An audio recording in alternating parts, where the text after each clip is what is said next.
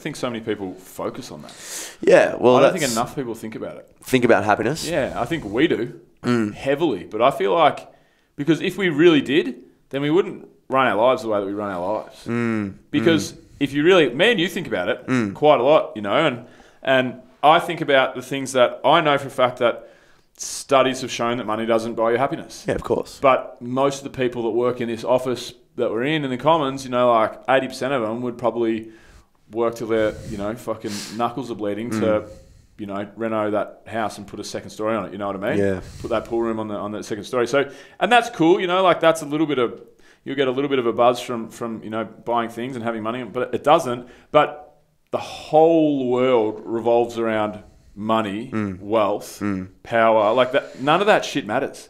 So knowing that, like, do people really covet happiness when we know how to fucking... Well, we know what doesn't get you there, and we still go through the same motions. You know what I mean? Oh, yeah. Well, we can become... I mean, it's an addiction, though. Like, materialism is an addiction. And, you know, I think what we really want in life is just freedom. We just want freedom and the time to do what we actually really enjoy.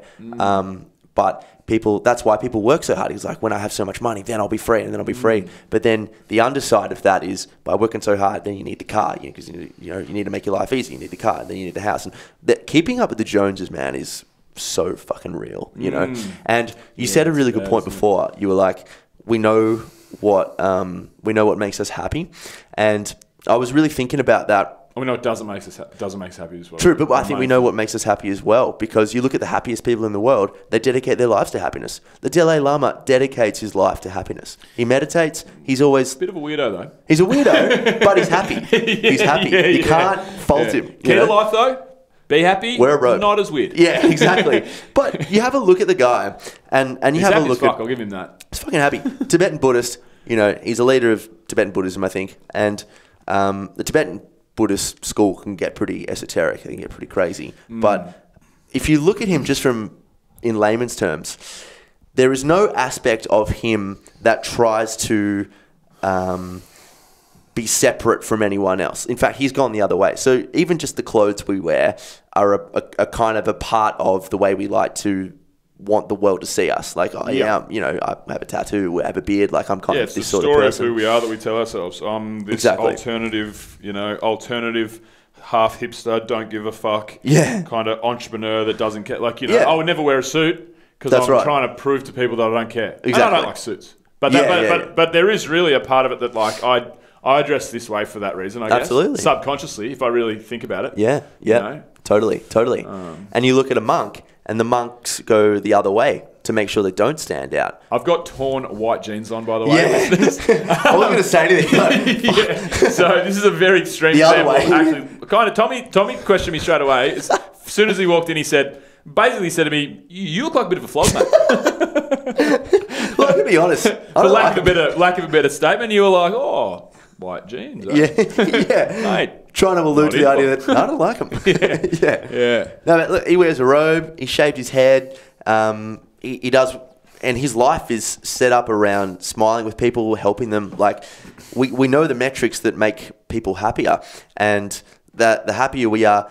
So there's this thing I read in a book. It's called, I can't even remember what it's called anymore. But he was looking at the difference between pleasure and happiness, and a really interesting distinction is dopamine is the neurotransmitter associated with pleasure, which is that more, and then it actually starts to kill off the receptor sites in the neurons. So you have to have more of a rush to get the same amount of pleasure. So if you watch porn and you have a wank and you come, it's like, okay, cool, that was really good, but more off, like, eventually you're gonna have to watch harder porn, you know, because you need to get that same rush or whatever it is, you know.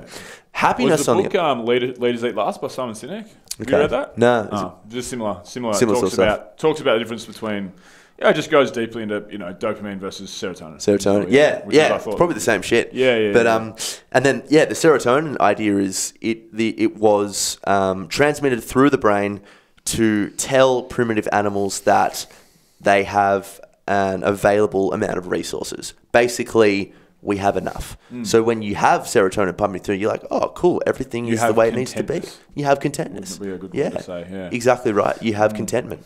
And I think as hard as it is sometimes, because we all have that, you know, fucking beast within that's like, it'd be so good to have $1 million and have a fucking madhouse and all that sort of shit. But then the more you can take that time out, which I was saying before, which has been really beneficial for me, I've found what, you know, at least at this very humble age, what makes me happy. And I thought it was that external validation of playing the AFL, you know, being CrossFit regional team. And now it's just like laughing with my friends, writing my book, spending time with my missus, you know, like all the very cliche shit. Yeah, no, for sure.